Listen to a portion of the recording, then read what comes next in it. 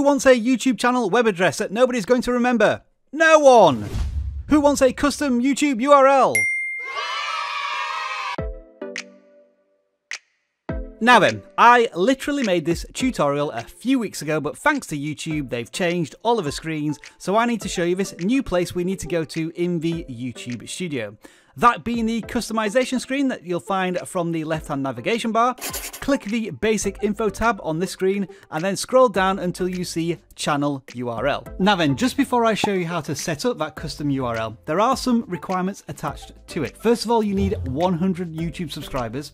The channel needs to be at least 30 days old, and you also need to add a channel banner and a profile image to your channel, both of which you can do in these same customization screens under the branding tab. Oh, and if you have just met the requirements, give YouTube at least a few days before you see these custom URL options in the customization screens. If you haven't yet met the requirements for a custom URL, you'll simply not see the link on this page to set it up. But if you are eligible, click the link and you'll see two custom URL options. The first will be the default URL that matches your channel name as closely as possible. Of course, this isn't always possible if you have the same channel name as someone else who's already claimed the URL. In these cases, the second option will allow you to customize the URL as you see fit. The moral of this story is have a unique and memorable channel name you can turn into a custom URL. In this case, that's exactly what we have. So the next thing we need to do is publish your changes, upon which you will see this pop-up screen that confirms your ownership of the custom URL.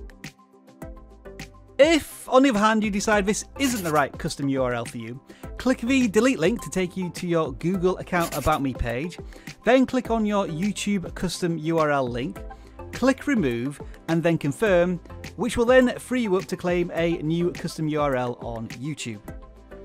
So then, to clarify, this doesn't replace the random URL you already have, because this collection of characters is your channel ID.